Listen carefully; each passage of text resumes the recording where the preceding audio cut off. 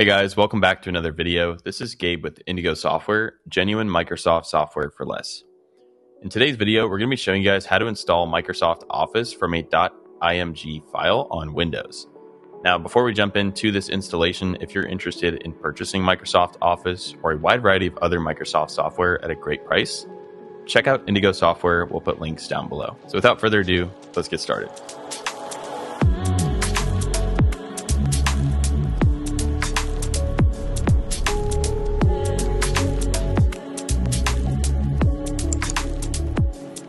All right, so we're making a video specific to this installation because there are some steps that are unique to this installation method. So if you find yourself needing to have a hard copy of the installation files for whatever reason, this would be a great way to get your installation file, as you can easily copy this to USB drives or external drives for future installation use. Now, we do have a couple of notes before we get started with the actual tutorial, just so you guys are aware.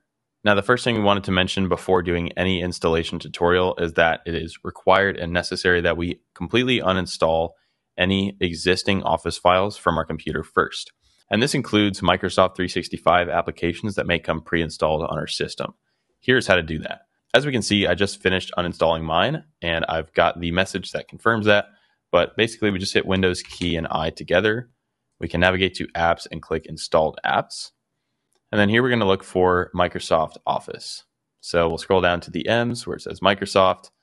And then as we can see here, we still actually have Microsoft Office Professional Plus 2021.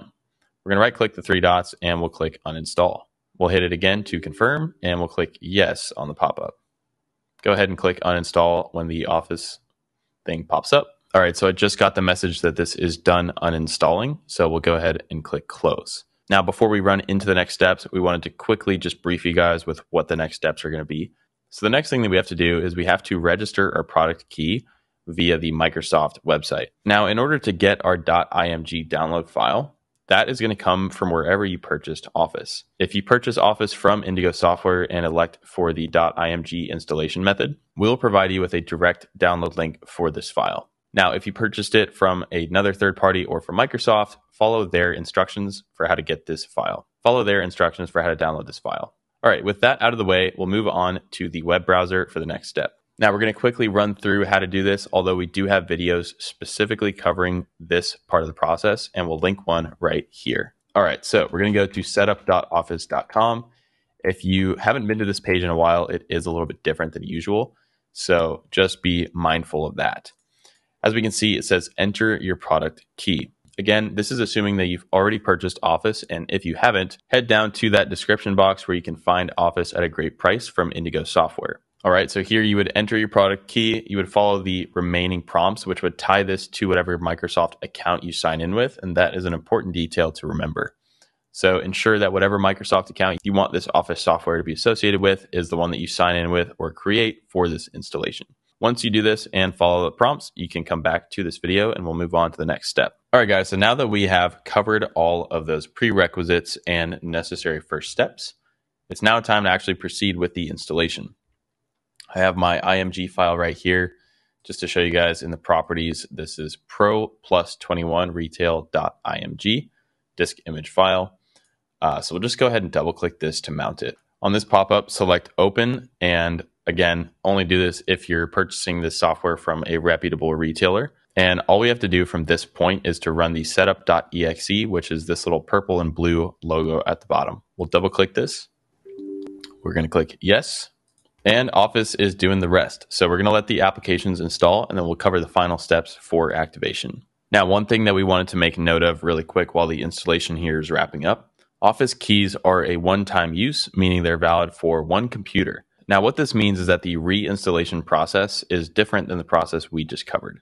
If you want to see a specific video for how to reinstall Microsoft Office, click the link to this video right here. And if you're reinstalling from the image file itself, that process is also a little bit different, but the final reinstallation process when doing that would be to open one of your applications after install and sign into your relevant Microsoft account, which will activate the software. All right, so our installation is fully finished, and all we have to do now is we're just going to go ahead and open up Word or any of our other applications. I choose Word because it's kind of the most common Office application. Once we're inside of Word, we can click down to Account on the very bottom left. Now, you may be prompted to sign in if you haven't used Office on your computer before. And if that's the case, just make sure you're signing in with the correct Microsoft email address associated with the license that you just purchased. You can see here we have a little button to change license. So we could always follow through with that prompt as well if something went wrong during the activation process. All right, and as a last little troubleshooting note for you guys, if you happen to forget or not know your email address associated with your product key, you can actually find that by going back to setup.office.com. You can punch in your product key there from any Microsoft email account, and it's going to show you what account the product is actually registered to. All right, guys, so that's going to do it for today's video. If you have any questions about any parts of that whole process, please drop those in the comment section below, and we'll get back to you as soon as possible. Again, if you have yet to purchase Office or you're interested in a wide variety of other Microsoft software at a great price, check out Indigo Software. We'll put links down below. Lastly, we strongly encourage any video topic ideas that you may have for us, and we really appreciate you guys watching this video to the end. So thanks again for watching. We'll see you guys next time.